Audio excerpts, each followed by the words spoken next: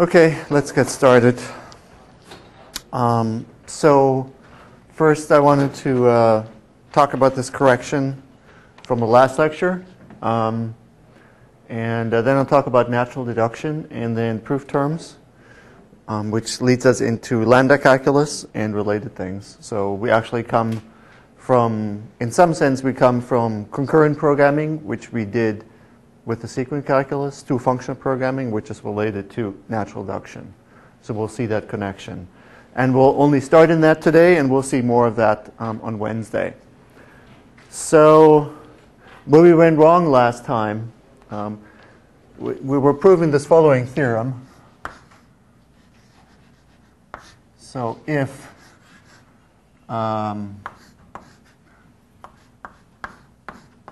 okay, we have a cut-free sequence proof of A,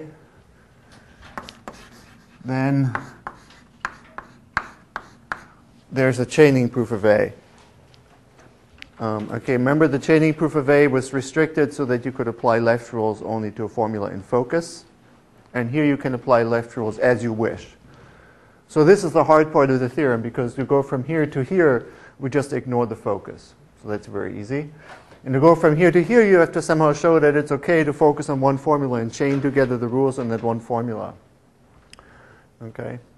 And so the easy cases would be, for example, if there is an invertible rule applied here, like the invertible right rule, because there's a corresponding invertible rule over here, and we just apply the induction hypothesis. So that's the easy part. The difficult part is that if you apply a non-invertible rule over here, okay, so let's do a case on this. So maybe the part was delta 1, delta 2 proves A tensor B, because delta 1 we can prove A, and delta 2 we can prove B. Okay, and this was D, so this is D, this would be D1, and this would be D2. Okay, so now by induction hypothesis, we get over here, let's call this, I don't know, E. So we get delta 1 proves A, and so that's E1, which is by induction hypothesis. And we get delta 2 arrow B, and that's E2, which is by induction hypothesis. But what we have to show is somehow that delta 1 together with delta 2, we can prove a tensor B. And we can't directly apply the right rule, because we can apply right rule only to a formula in focus in this calculus, and this is not in focus. And not the right rule, but the right rule for tensor, because that's a non-invertible connective. Okay. So here's the proof attempt that we did. Okay, so we say, okay, well, let's put it in focus.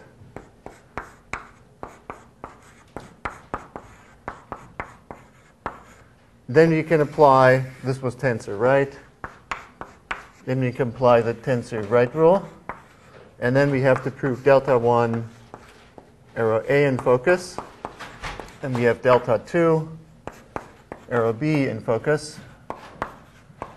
And we say, okay, we're okay if we can prove from here we can get to here. And on the spur of the moment where we're not able to come up with a counterexample for this, okay? Or at least I wasn't able to, and if one of you did, they didn't talk about it, okay? So I tried to prove this, but this is obviously false. If you can prove A, we can't necessarily always focus on the right-hand side, okay? And a very simple example would be something like if we have small a, this is one that uses tensor. Okay, so this should be true, right? And to prove this, where do we need to focus? Well, we can't focus on A. It doesn't matter whether it's positive or negative. We can't focus on the right-hand side because it would require us to break down the tensor. We'd have to split our assumptions, but we can't, because if A goes one way and A implies B goes the other way, we're going to be in trouble. Okay. So if we focus on the right-hand side here, we won't be able to do the proof.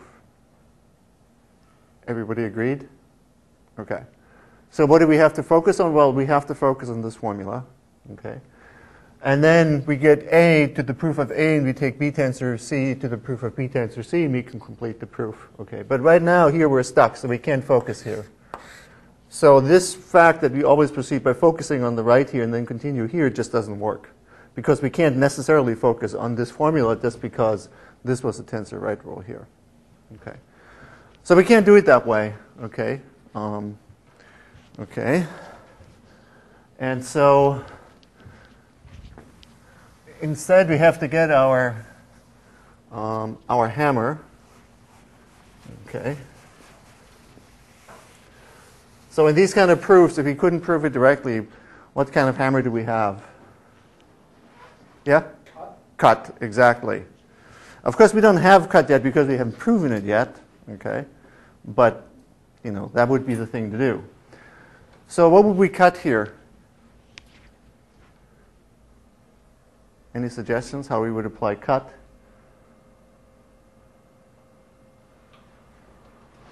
To prove A tensor B using something is use the deductive hypothesis to get those addition assumptions cut out. So we have to prove using A and B and cut this out. Say that again, I couldn't quite hear that. We have to prove A tensor B using A and B and then cut Okay. using the deductive hypothesis. Okay, so let's take, so we take A, comma B, arrow A, tensor B. Then we cut this with E1, and we get delta 1 together with B proves A tensor B. So this is cut, and over here we have E1, right? And then we cut this with E2.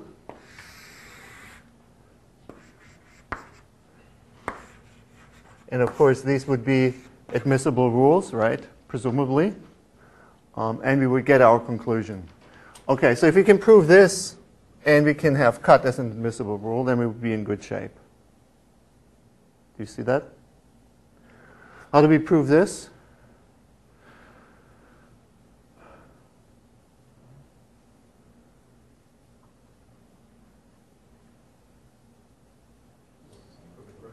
Focus on the right.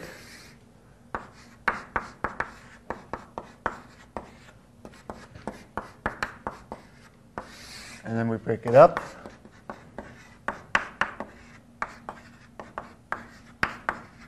And then here we use the identity, which is some admissible rule, and we use the identity over there, which is an admissible rule. And that part of the proof we actually got right. Okay. So if we can prove that, which we can, if we have the identity as a derived rule, and we have these two cuts as a derived rule, then we'll be okay with this proof. Okay, so the thing we have to do is we have to engineer the cut rules correctly, the proof of admissibility of cut in this system. And once we have that, then the rest of the proof here will go very straightforwardly. All the difficulty in the proof is contained in proving cut for the system and identity, which was not so hard. Okay. Okay, and so then last time I was goaded into stating some cut principles that were invalid, okay, just so I could prove that other theorem which wasn't true. Okay, so I don't want to take too much time with that, so you can look it up in the lecture notes. But basically what you do is we know what cut principle we need at the end. And the one that we need at the end is delta gets you A, and delta prime together with A gets you C. And then from delta prime we get C. And one property is that none of these formulas here have something in focus. Because when we translate a proof from here to here, this here is nothing in focus. So the focus only arises during the proof. Okay. So if we have two things which nothing in focus, we can form this and there won't be a problem. Okay. And then you have to see what kind of cuts you need in order to be able to prove that. So you go through the cases and you try to be very careful not to get anything that would actually be unsound. Okay. And the main difficulty is if you have a formula in focus here and a formula in focus here, and it's not A, then when you put them together, you'd have two formulas in focus, which would be illegal. Okay. And so you just have to be very careful when you write down the cases.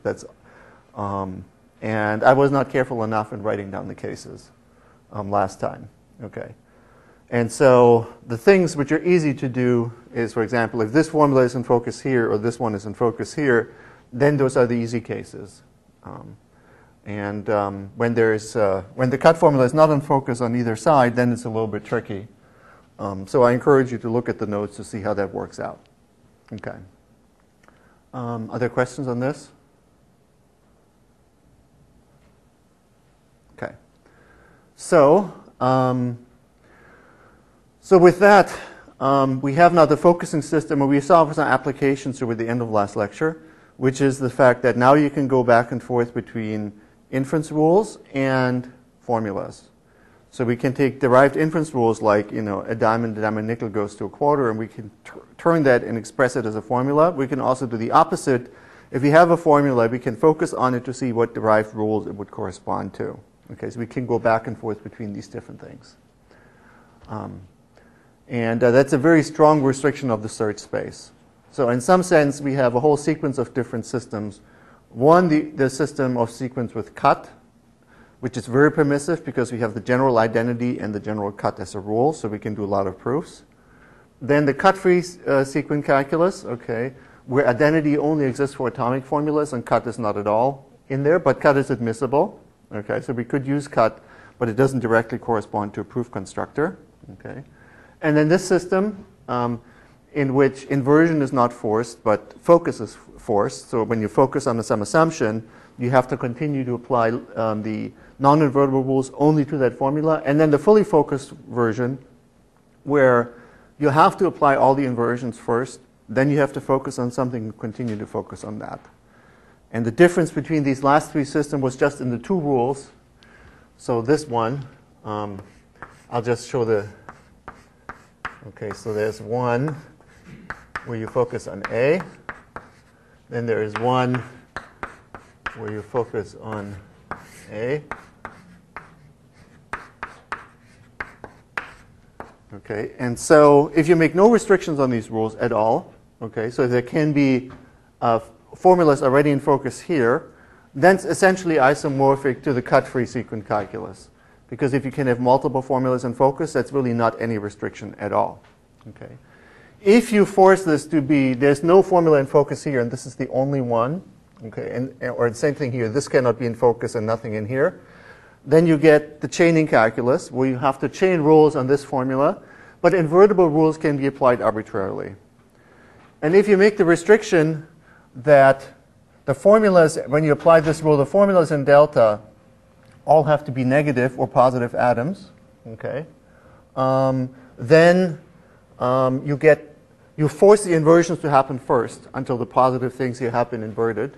And of course, this has to be restricted appropriately, okay. And then you get the full focusing calculus, okay, where the inversion rules always have to apply eagerly before you can focus on something. And of course, this rule has to be restricted similarly. Delta has to be all negative formula or positive atoms, and C has to be a negative atom or positive formula. Okay. Okay, so that's the restrictions. These are the three systems that make sort of successively more complicated restriction. An interesting thing is if you force the inversion, then the cut property does not become much more complicated, but the proof of the identity property becomes significantly more complicated. So we might actually come back to this at some point later in the semester. I'm not 100% sure, but it's something that I'm considering. So meanwhile, now I'm going to change gears, okay, unless there's a question or other remarks on this. Okay. So I'm going to move on and have a completely different system.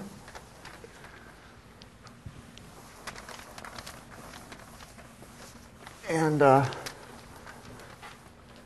it's of course going to be related to the systems that we already have. Okay. And that's a system of natural deduction. Okay. So in the sequence calculus, we arranged it so that all the rules decompose the connectives going bottom up. Okay. So the way I think about this is that we have some delta on the left, we have a sequence arrow, let's take the cut-free calculus for the moment. And then we have the formula here. And we work upwards here with the right rules. And we work upwards here in the left rules. And then when we're done, we immediate the identity. Okay? So that's how the proofs proceed. You always build the proof bottom up. Okay? And so the connectives are characterized by how the right rules work and how the left rules work. And the right rules tell you how to achieve a goal by breaking down into sub-goals. And the left rules tell you if you have a resource, how can you use that resource. So it's use and proving a goal or verification over here. Okay. Now in natural deduction, what we're going to do is we're going to take this. There's going to be an analogous thing to the right rules, which are called introduction rules, which are going to work essentially the same way. But we take the left rule and we turn them upside down. So this is sequence calculus. And in natural deduction, the way it's going to look is that we're going to have some line here in the middle. But there's going to be some rules going down here. These are called the elimination rules. And we have some introduction rules. And these correspond to the right rules. And the elimination rules are like the left rules, but inverted because they go in the opposite direction. Okay. And so what's the identity rule here actually is some kind of rule in the middle here, which switches direction in which you reason from reasoning downwards to reasoning upwards, or upwards to downwards, whatever way you want to think about it. Okay. So the identity rule, which is this place where we switch direction in our reasoning.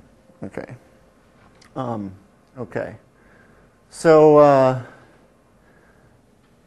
I think the main reason that normally linear logic is not presented in this way, okay, is that Girard conceives of linear logic as being classical, okay?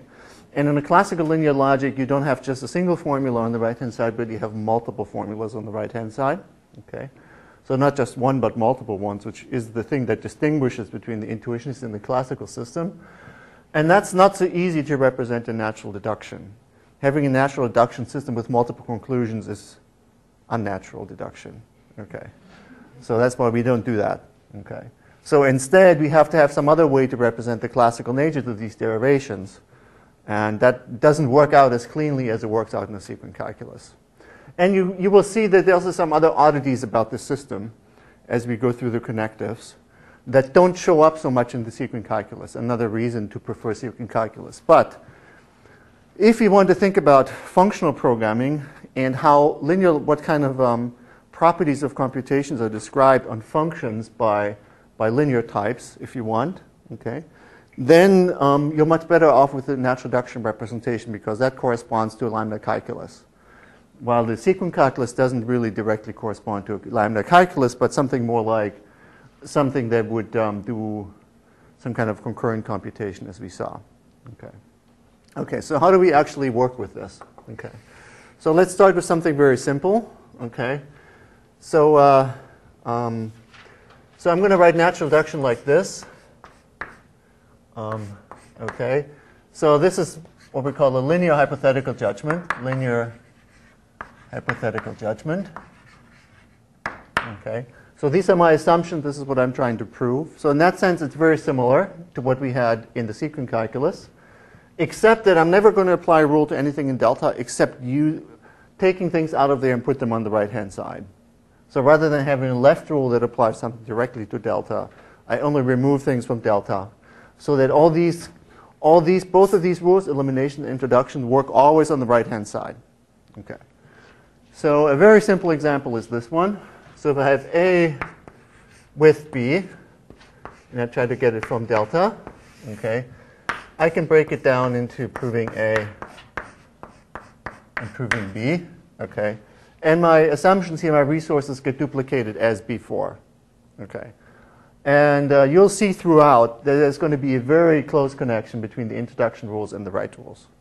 And this would be the introduction rule for width, okay? Now the elimination rule is going to be like the left rule except turned upside down. Anybody remember what the left rules are for width?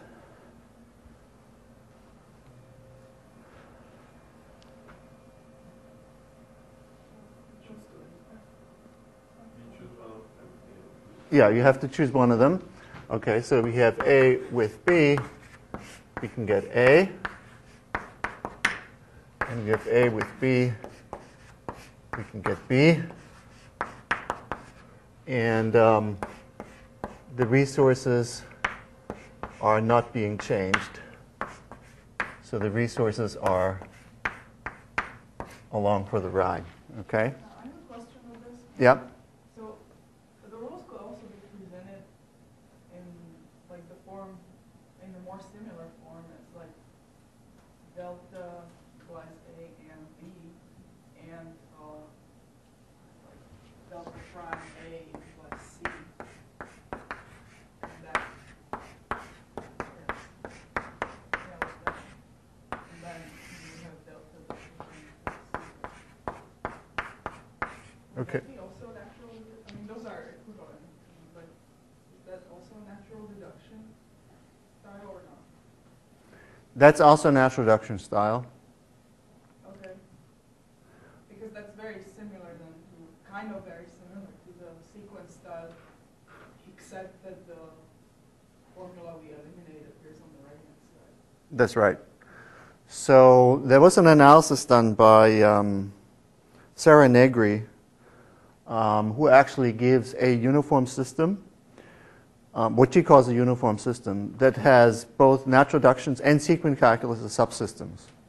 Okay, and in that case, the elimination rule for width would look something like this.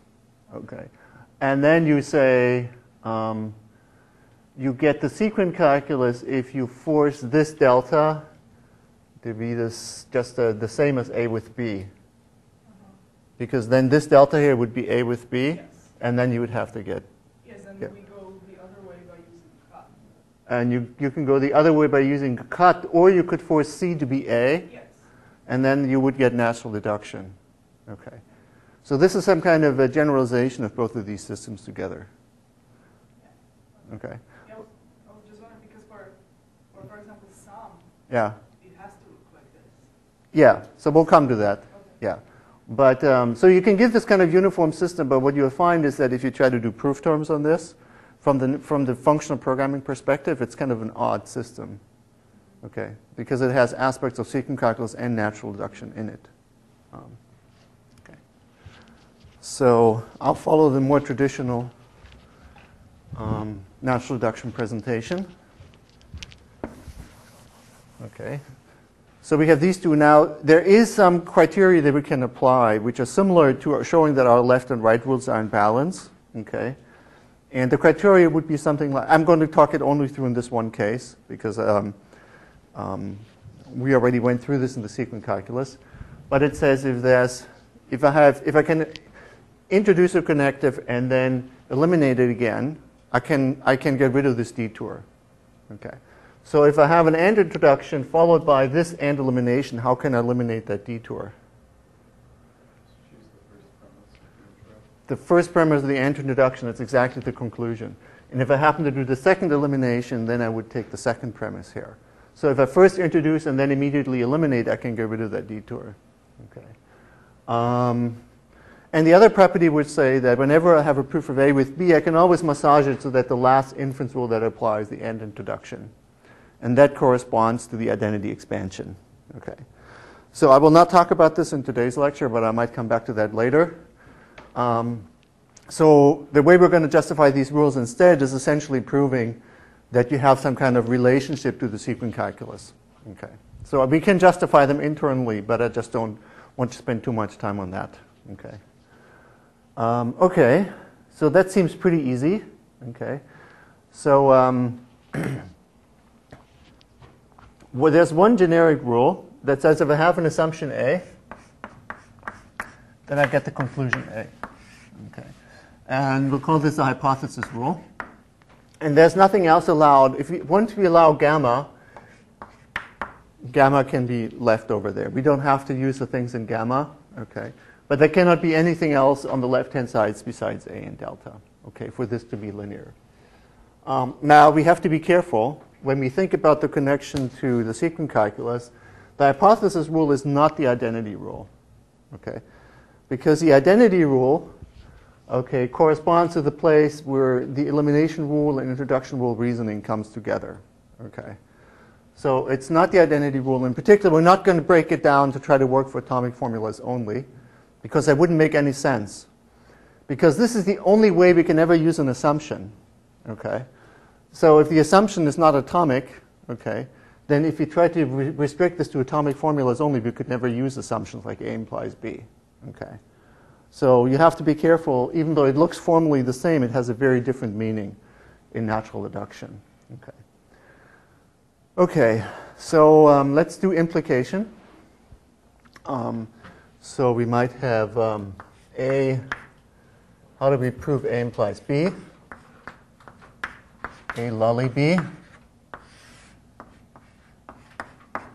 Okay, so it's an introduction rule, so it works just like the right rules before, right? Okay, so we just add A to the context. And we try to prove B. So that's the easy part.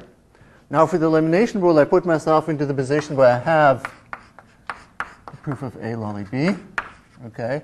And that has to be a premise of some rule, right? So unlike the left rule, in the sequent calculus, we're always working on the right-hand side. So it's something that I must have a proof of. Okay? Okay, so how do we use that assumption, A implies B? Yeah? Yeah, so from delta prime, we can get A, then delta together with delta prime, we can get B, and that's the elimination rule. Okay. Okay. So you always have to read, if you want a good reading in terms of proof search of these rules, you always have to think about the introduction rules from the bottom to the conclusion, and the elimination rules from the top to the bottom. Okay. Okay. So let's think about proving that these work. Okay, of course, there's many more connectives, but let's think about how the proof would be organized.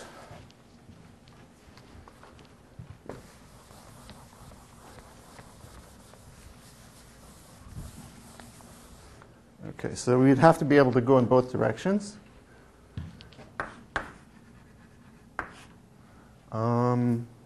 Let's see, which one do we want to do first? Let's say, okay, any preference? No, which direction? Do we want to go from sequent calculus to natural deduction or from natural deduction to sequent calculus? Okay, so let's, okay, from sequent, then it should be true in natural deduction. Okay, so let's look at some cases. Okay, so initial sequence, let's start with that.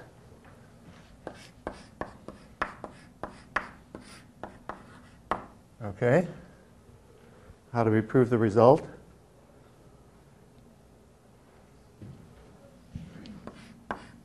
Yeah?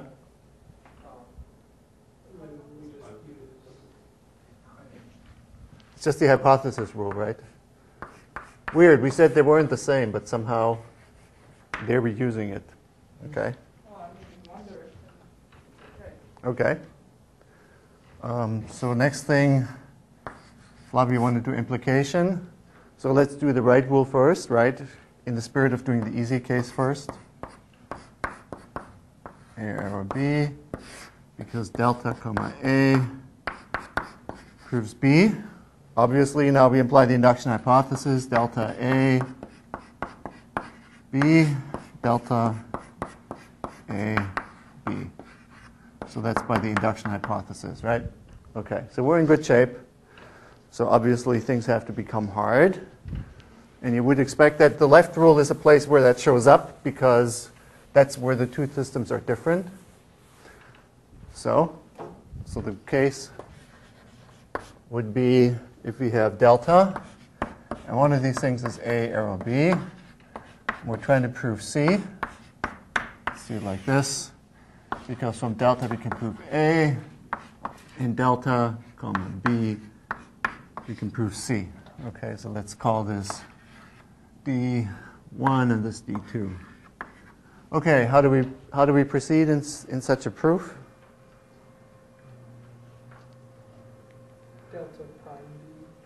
Delta prime B, yeah. We fix all typos, that's the first step. Okay.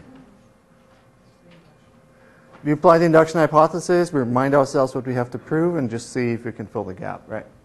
So what do we get by induction hypothesis? We get delta proves A, and we get delta prime together with B proves C. And what we have to show here is delta prime A implies B proves C. Okay.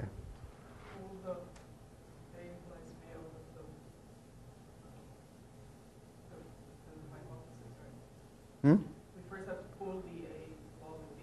Okay. So we have A lolly B proves A lolly B. Is that what you mean? Pull it out of the hypotheses? Okay. So that would be the hypothesis rule. Okay. Now we have that proof there. Okay. Delta proves A. And so then we get delta together with A lolly B proves B, right? Okay, so now we have a problem because we'd like to cut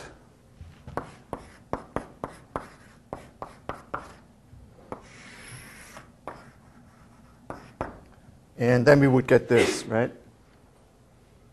Make sense? Okay, so this is by induction hypothesis. This is by induction hypothesis, okay? The only problem is that this is the natural induction calculus. We don't really have a rule of cut, right? Yeah? You can use the introduction rule to move B to the other side. Okay. So, okay. So we have induction hypothesis delta B proves C. Then we get delta prime proves B arrow C, right, using the introduction rule. Okay? So that's by the introduction rule. Now we have delta prime proves B arrow C, and this thing proves B. So we combine the resources and get C. Okay? Make sense? Okay. So fortunately, we don't need cut because we can play this trick. Okay. Okay, so obviously if those three cases work, everything else is going to work, right? So, so this turned out to be the easy direction in some sense. Or maybe both directions are easy, who knows, right?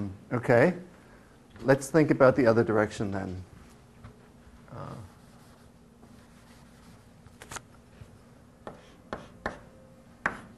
Okay, now if this is the hypothesis rule, how do we use that? How do we prove A?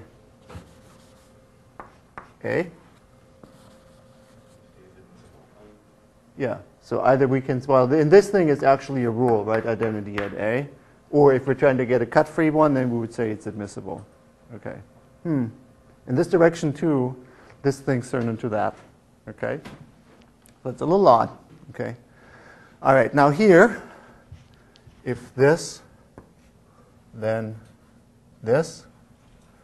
Okay, because the rules correspond to each other. Okay.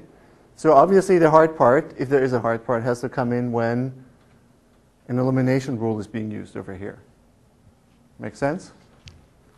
Okay.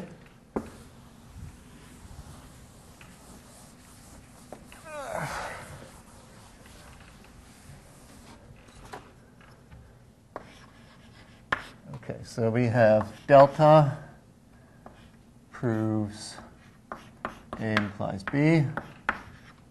Delta prime proves A. So delta prime proves B. Okay, strategy, apply the induction hypothesis. Okay, so we find from delta In the sequent calculus, we prove A implies B. So that's 1. And from delta prime, we can prove A. That's also by induction hypothesis. What we have to show is that delta together with delta prime proves B in the sequent calculus. Okay? So how do we do that?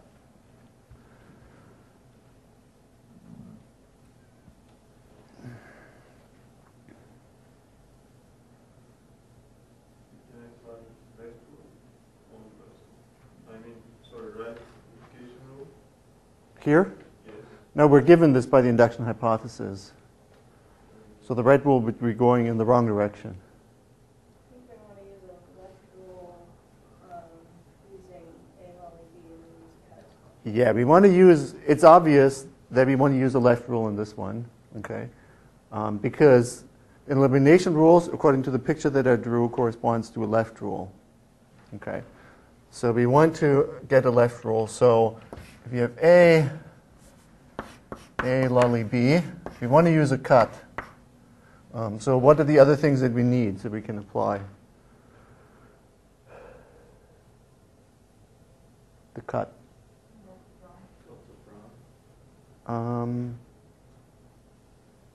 Delta prime?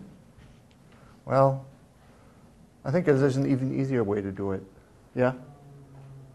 I have a question about the previous approach. I think that will work because we already proved that this rule is invertible.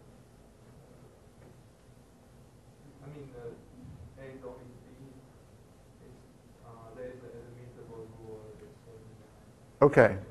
So we don't apply the rule, we apply inversion. Yeah. So we could do that. Then we'd have to be careful for the rules that are not invertible, right? Okay. So there's another way to do this. And so I think, let's try this. Can we prove that?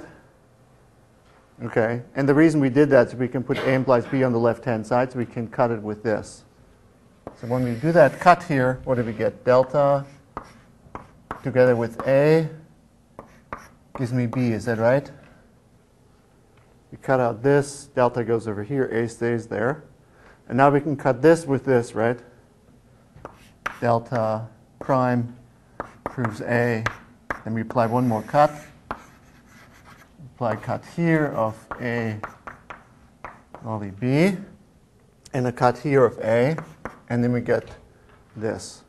So, But what if we put the delta prime directly there? Delta prime and A log B, B implies B. yeah, we can do that, but then we have to prove this. But that, isn't that just the elimination for A log B? Okay. Or am Okay, so you want to prove delta prime together with A lolly B proves B. I know that delta prime implies A. Delta prime implies A by the induction hypothesis. And then from B, we have to prove B, which is the identity at B. So we have that. And now we still need one time cut, correct? Delta proves A lolly B, cut, and we get delta prime proves B. Okay? Did I do that right? Yeah, but Okay. that's just one cut. Yeah. So we have one cut over here, we needed two cuts over there. So this is a more direct proof. Yeah, I was just wondering why you didn't do that. I don't know. Okay. No particular reason.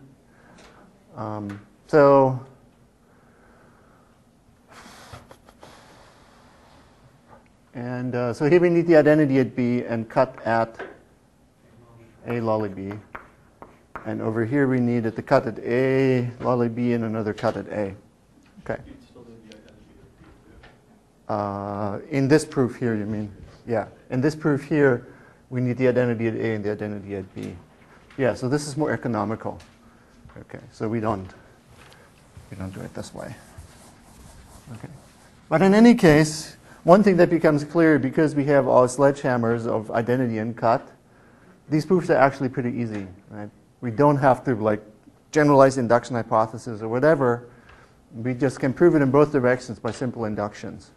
Okay. Okay. So the proof becomes more complicated if you want to relate the cut-free secant calculus to normal natural deductions. So we can define when a natural deduction is normal, okay, which is it doesn't have an introduction for a connective followed by an elimination for that same connective, okay. And then we can establish a relationship between cut-free sequent proofs on one side and normal natural deduction on the other. Okay. So I don't really want to do that because it's a useful exercise, but it doesn't really get me much further for what I want to accomplish right now. So for now, we can just see that these two things correspond to each other and that the correspondence is not too difficult to prove in either direction. Okay. So they prove the same things, but the structure of the proof is quite different. Okay.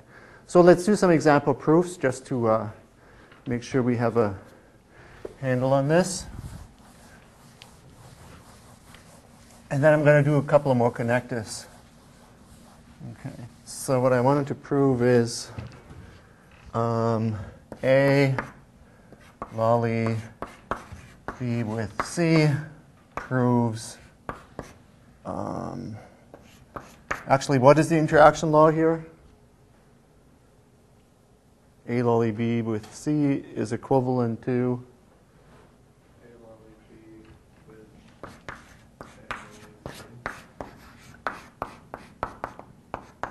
A lolly C. Okay. I claim it holds in both directions. Let's just do one of them. Okay. So we can look at the left-hand side, but we focus usually on the right-hand side. Okay. So we prove this by the and right rule. Okay. By the way, the right rule is invertible in this if and only if the introduction rule is invertible if and only if the right rule in the secant calculus is invertible. So this is always a safe thing to do.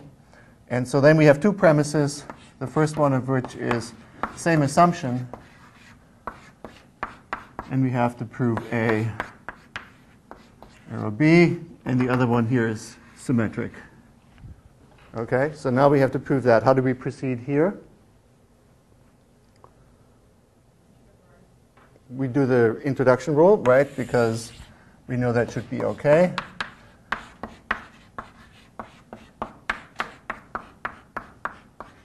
Okay, so at this point it looks just very much like a secant calculus proof of the same thing because we proceed on the right-hand side. Okay. Okay, so now it becomes weird because we can only work on the right-hand side, but it's come down to something, an atom. Okay, so we can't break that down anymore. So it has to be the result of some kind of elimination rule. Okay. But that's a weird way to think about it. Another way to think about it is somewhere above here we're going to use this, A arrow B with C. And somewhere up here we're going to use A. Okay. And these are going to be on the right-hand side of this thing. Okay. And we just have to figure out how to close that gap. Remember, the elimination rules you have to use from the top to the bottom, and the introduction rules you use from the bottom to the top. Okay, how can we do that now? I guess I've kind of given it away the way I wrote it there. Okay, that is the elimination rule. And so we have an A here, and we have that whole formula over here. And then we get, you have to join those two formulas together.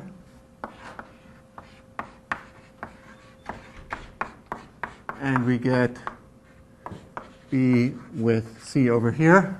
Okay. Blocking out the left-hand side, how do we proceed now? Yeah, we apply the elimination rule.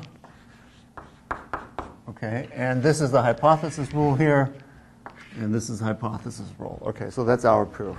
Okay, so when you write these things, you just have to be mindful that you have to think about the elimination rules as going from something that you know to some of the pieces, and the introduction rules go from the bottom up.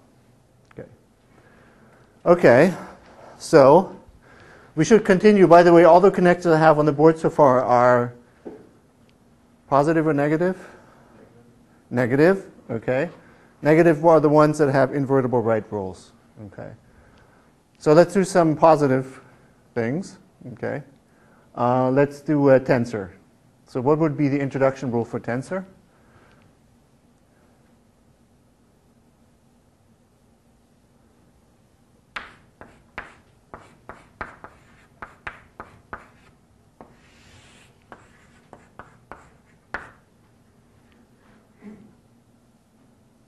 Yeah? If you can prove A under delta and B under delta prime, then you can prove A tensor B under delta prime. Okay? It's just the same thing as the right rule. Okay, so that's a very mechanical thing.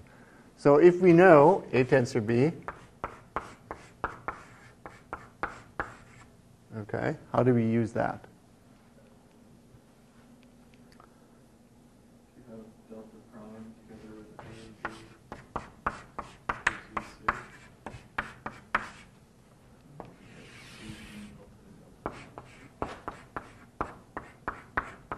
Okay, so this is the tricky part. Okay, and it's very much like the rule for width that Christina proposed before. Okay, so in order to decompose it downwards, we cannot just say from delta we can prove A, or from delta we can prove B, because that would be, these are the rules for this one here. And you can imagine that it would be incorrect to do so if I had a rule that says from delta I could get from A tensor B, I can extract A. Okay, so in fact that's wrong, right? Because that would be this one here. And you can imagine what goes wrong if you try to do that. Okay, maybe I'll ask you to actually figure out in the homework. But it's pretty similar to what you already did in the homework when you figured out that width and tensor really have to have different sets of rules. If you try to put them together, then you have things like, contraction is admissible or weakening is admissible, which we don't want. So we don't have these things available to us.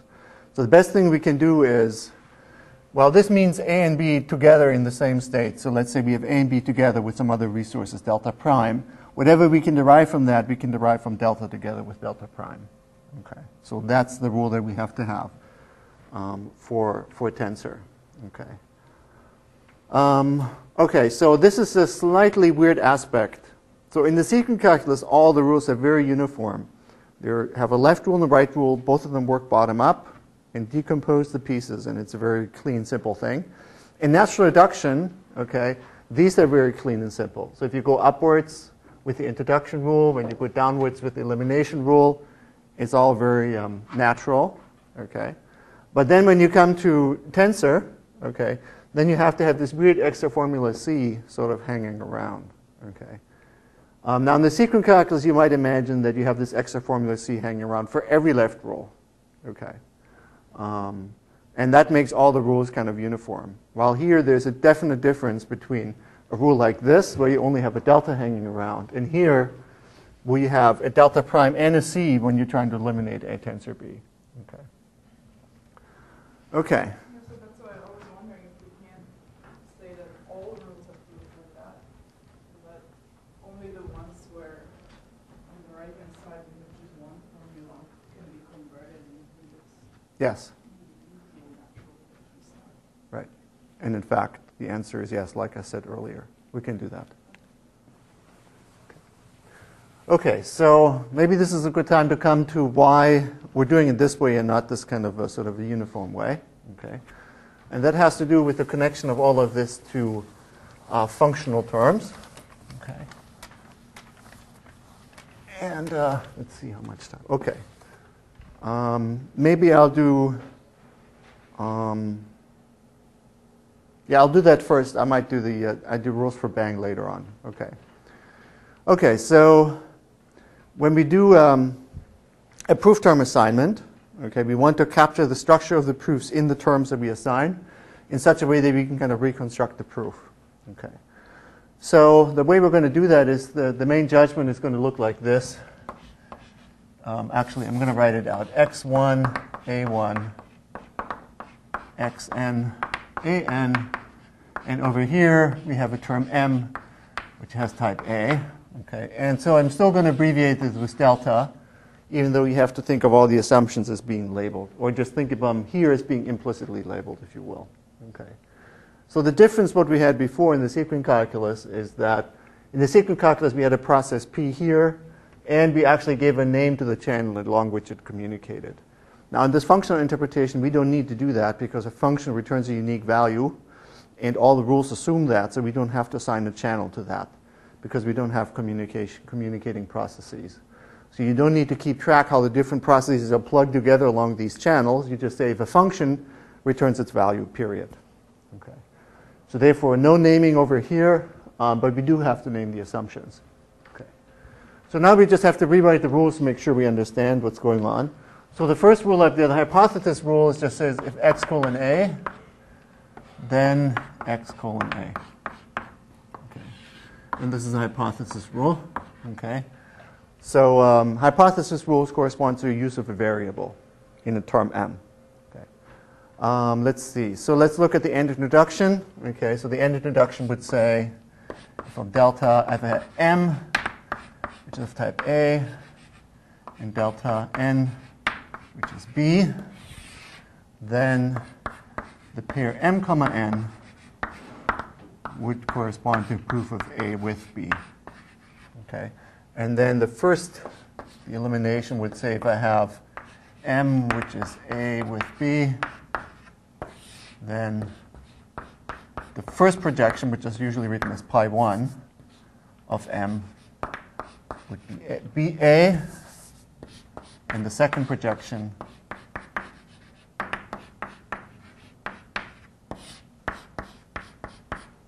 pi 2 of m would be B.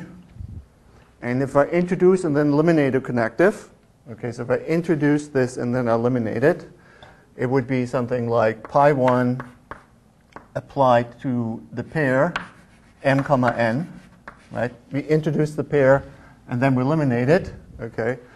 Then we already have evidence for the conclusion A here, and that was this premise here, which was m, okay? So you can see introducing then eliminating a connective is very similar to the kind of reductions we did in the sequent calculus, except now on these functional terms. And pi 2 of m and n reduces to n. Okay. So these correspond to these cut reductions, and here we call them local reductions.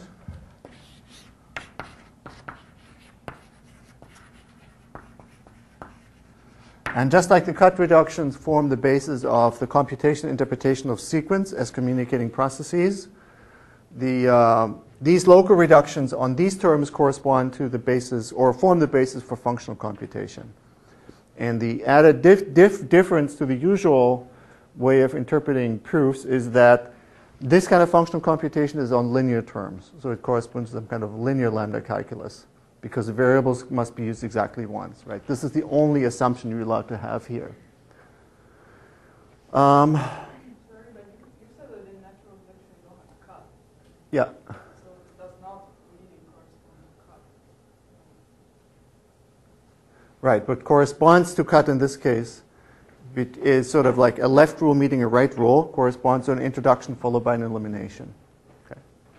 Actually, cut will come in a second, because there is something doesn't quite correspond to cut, but plays a similar role, which is substitution. And we'll see that when we come to a linear implication. So let me get rid of this, because we've just gotten rid of this. I'm over there. Okay. So let's look at the implication here. So if you have delta, and we have delta, and we have an x colon a, and we have some term m, which has type b, okay, then the proof of A implies B is like a function which takes an argument of type A and gives you a result of type B. So we're going to write this as lambda x dot m, which goes from A to B. Okay. So if you want, you can put the type A on the x or not.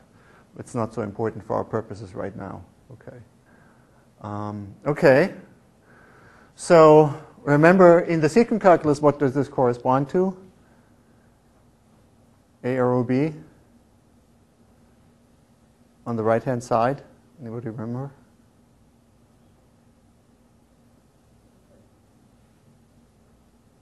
It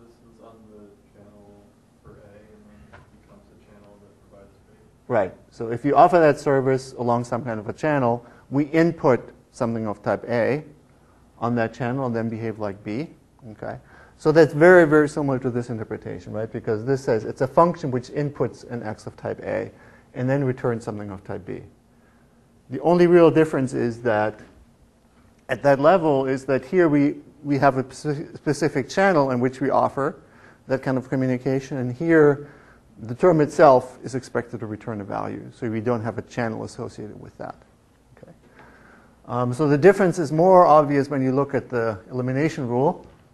So if we have delta and we have m is such a function, and we have delta prime and n has the right type A, then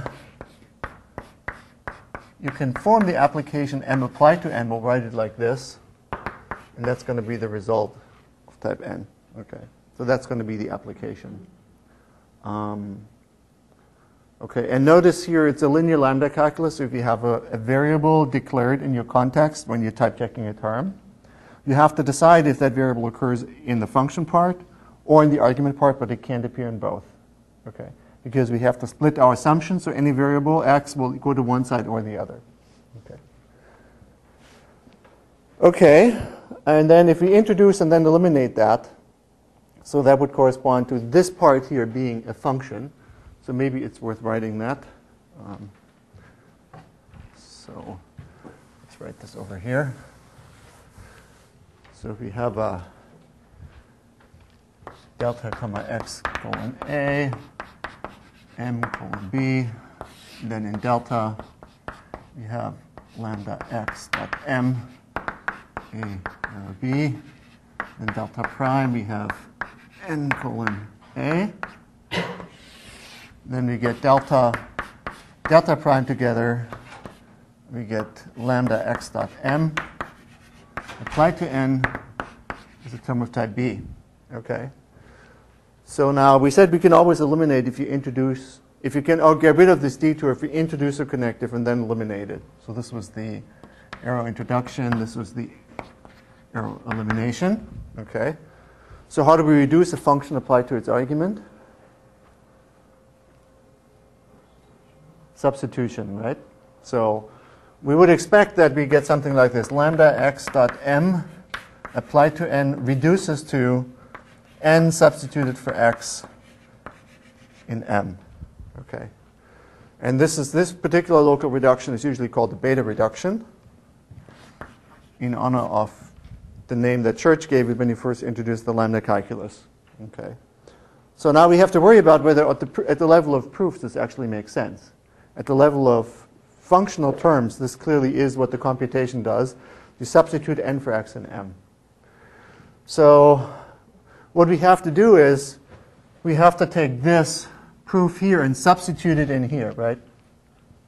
So what we want to do is, what we want to show is this general principle. Actually, I'll write it over here, which we call substitution principle. So if delta prime n colon A and delta x colon A m colon B, then delta and delta prime together show that n substituted for x in m is a proof for B. Okay. So you can also write this as an admissible rule if you want.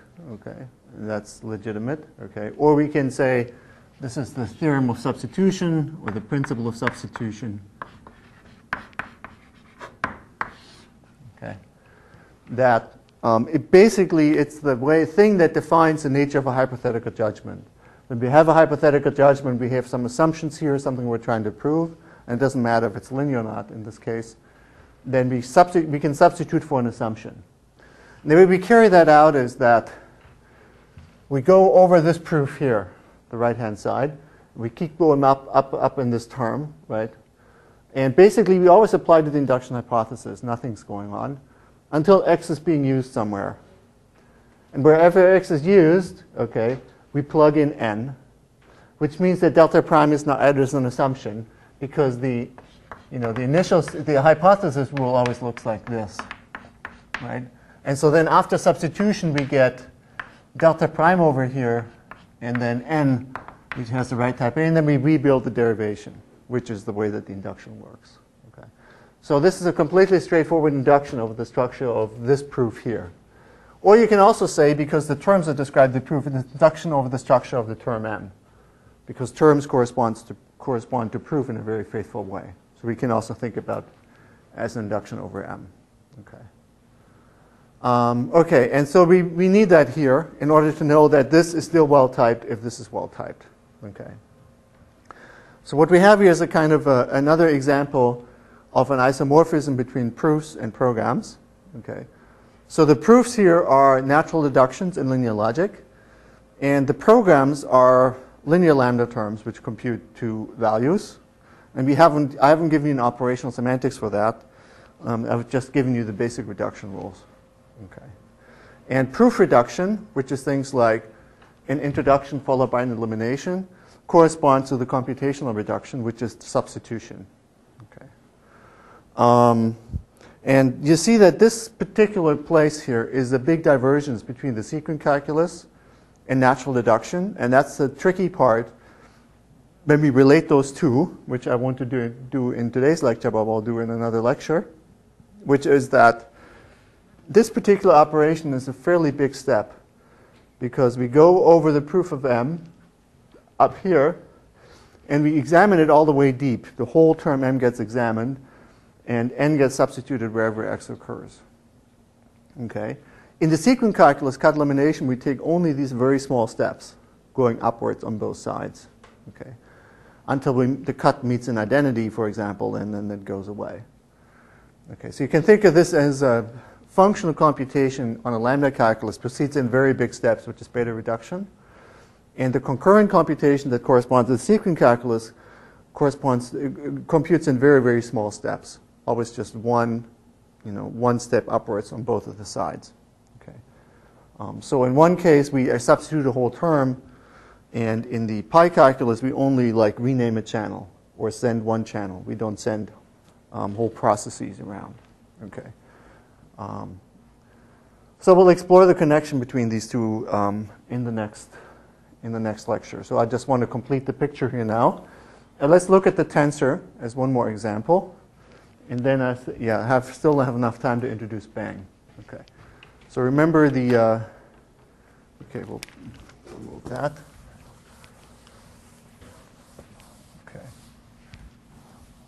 So for the tensor, for the introduction rule, I do something like this.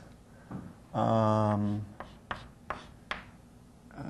so I do A tensor B.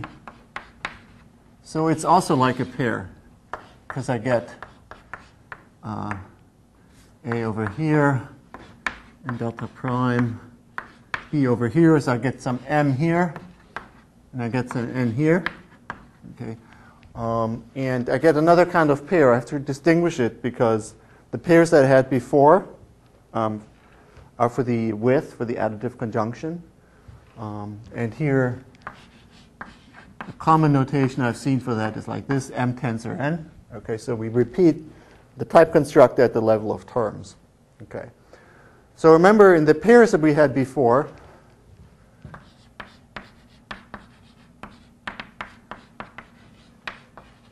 what happens is that when you have a linear variable in your context and you see where it appears, it has to appear both in M and in N. Okay? Because the right rule for width, which is the same rule, the rule for the constructors, duplicates the context into the two pieces. Right? It puts delta over here, and it puts the same delta over here. Okay? Now, why was this okay? Why is it okay to propagate the delta into both branches, even though everything is supposed to be linear? Because we can only extract one, right? With the first or second projection, the other one will be ignored. Okay. And here, okay, every variable must occur exactly on one side or the other, but not in both. Otherwise, you would get a conflict. Okay.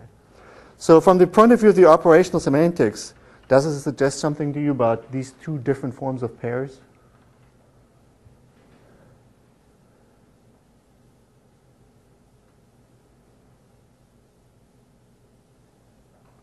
Yeah? So there's kind of an eager, lazy thing going on? Right. So it would be strange, or maybe even unsound or something, if for this kind of a pair you would compute both m and n down to a value.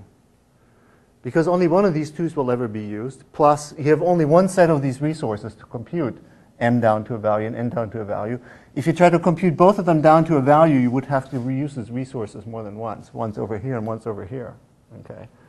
So it would be some kind of violation of linearity if these pairs were actually eagerly computing the pieces.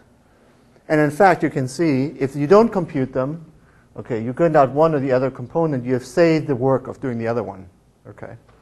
Now here, okay, you should eagerly compute, m and n, because all the resources can be split. So some of them go to the computation of n, and some of them goes to computation of n. And we should examine the elimination rule to make sure that that intuition actually is correct. Okay.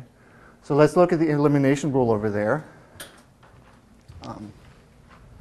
Okay, which is this one here.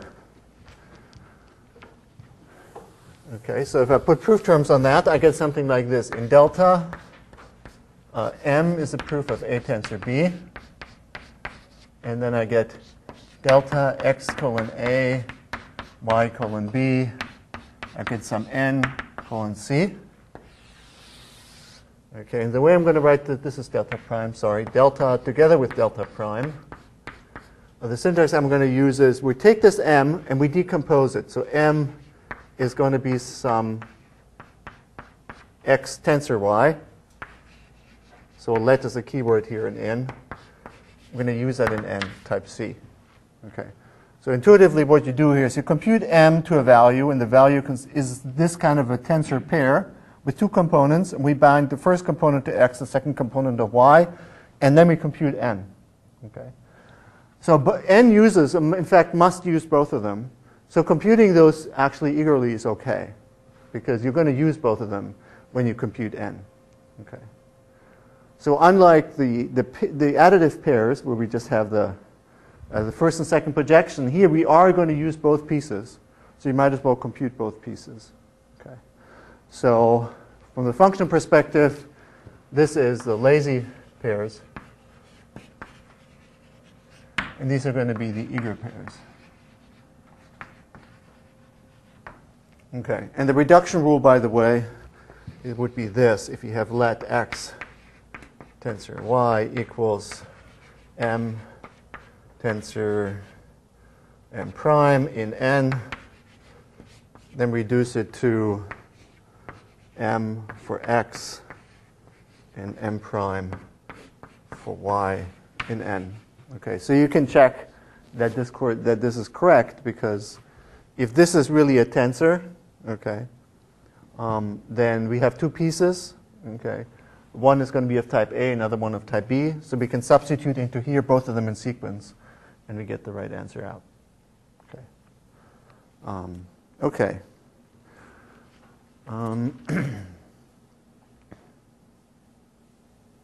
Okay. Questions on this before I go to Bang?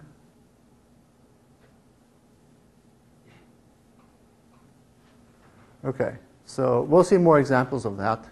But an interesting thing is that by going to linear logic, we can already get a distinction between eager and lazy pairs. Okay, it's perhaps a little bit, you might say, overkill to be completely linear here.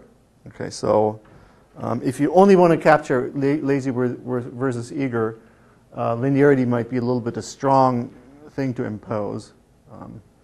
So there's other ways one can do that. But anyway, if you look at the rules, you will see, if you want to preserve the types on these things in the intuitive semantics, that the pairs formed with should be lazy and these should be eager. Okay, so let's go back to how Bang works. Okay, so we had a copy rule in the sequent calculus. Okay. And what this corresponds to here is this rule. So we have gamma. Oh, so gamma consists of U1, A1, UK, A sub k. And then we have a delta, which in this particular rule, well, will be empty. But let me show you the general form first. Okay. So we have two different kinds of variables. The variables in gamma are not linear. The variables in delta are linear. So these variables here have to be used exactly once in the way that we discussed before. And the variables here can be used freely in M, just like in an ordinary lambda calculus. They don't any restrictions. Okay. So we have this rule. If you have gamma and we have no linear assumptions, okay, then U has type A, assuming that U colon A is in gamma. Okay, so if it's declared in a unique way in the context gamma, by unique I mean, of course, these are all distinct, just like all the variables declared in delta are supposed to be different. So there can't be confusion. Okay, so we can use unrestricted variables as ordinary values. Okay, so that's one part. Okay, what else do we need to explain? Okay.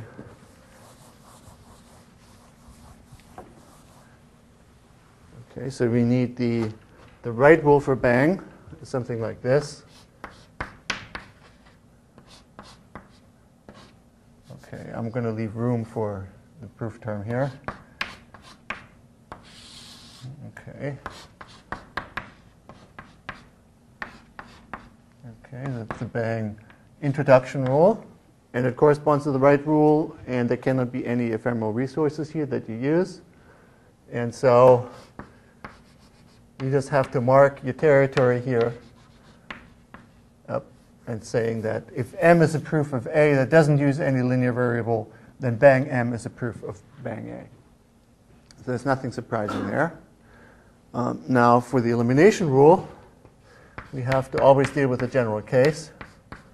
What if we can prove bang A? Okay, so how do we proceed in that case? How do we use when we have that?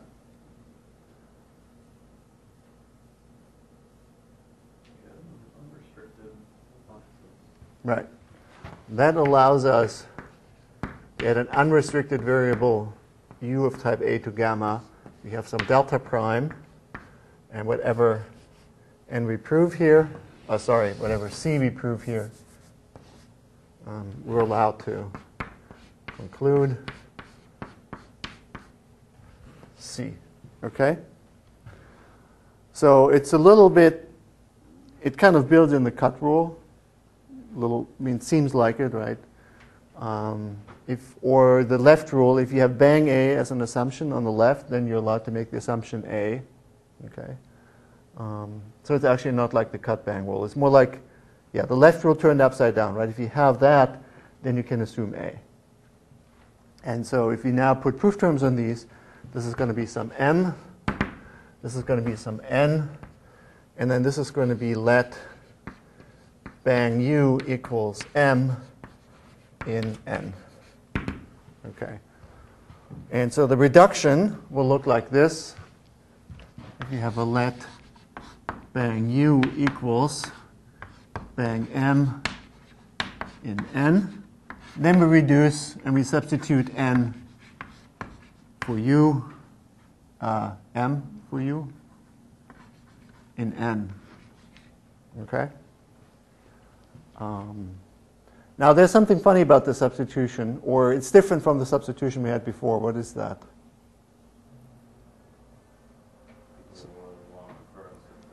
Right, exactly. So here we were replacing n for x in exactly one place where it occurred in M, right? It could occur in more than one place if you have like a width or something. Right. So yes, so if we have a width in here, then under this substitution thing, we have to plug in n into several places, but it's only going to get used in one of them. Okay. And here, okay, there might be multiple occurrences of U, and M is going to get used at every place where U occurs. Okay. So that might be multiple places, because what we're doing is we're adding gamma in all these premises, and we propagate it always everywhere. So gamma is propagated anywhere, no matter whether your term doesn't look very linear anymore. And so this gets used in every place where U occurs in N. Now, what does this suggest about lazy versus eager?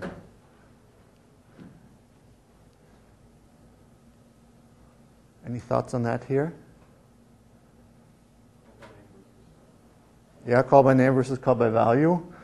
So would you expect this to be more like call by name or call by value? Well, what about this? You want that to be called by value. You want this to be called by value. Why is that? Because otherwise you could reevaluate M in many places. Okay, so that would be one argument. But the other argument might be, well, maybe U doesn't occur at all. So maybe then there's no point in computing it. What about here? So the argument might be, well, X is going to be used exactly once. It might occur multiple times. So just used just once. So no reason to hold off evaluating N. We might as well evaluate it because we know it's going to be used. It's guaranteed to be used, right? So at some level of abstraction, we might expect that this would correspond to like by value kind of discipline, maybe. And maybe this to some kind of by name discipline. Because when we're doing it like this, we're actually substituting M explicitly for all your occurrences of U, right? Which means that it would be multiple occurrence of M. Now, we'll have to see if that actually holds true, okay? But that might be some conjecture that we might form about the way we give an operational semantics to this. Yeah? You have an alternative point of view? I'm just wondering whether it's possible to reuse the result we compute for the N. So the downside of the combined name is that possibly you have to recompute the same stuff multiple times. Right. So I'm just wondering whether we can reuse the results. Right. So the question is, if we do this kind of thing, do we really have to compute M multiple times in every place where it occurs, so we can kind of share the evaluation of M? Okay. Okay, so that's an excellent question. And so I think I might just, we'll look at that question next time, then on Wednesday. Okay. So I've given you here a system of natural reduction for linear logic and the lambda calculus with some basic reductions, where these reductions somehow, in some way or shape or form, could form the basis for an operational semantics. Okay. But now we'll have to see how the operational semantics actually works out. And to just give you a preview, what we're going to try to do, let's see.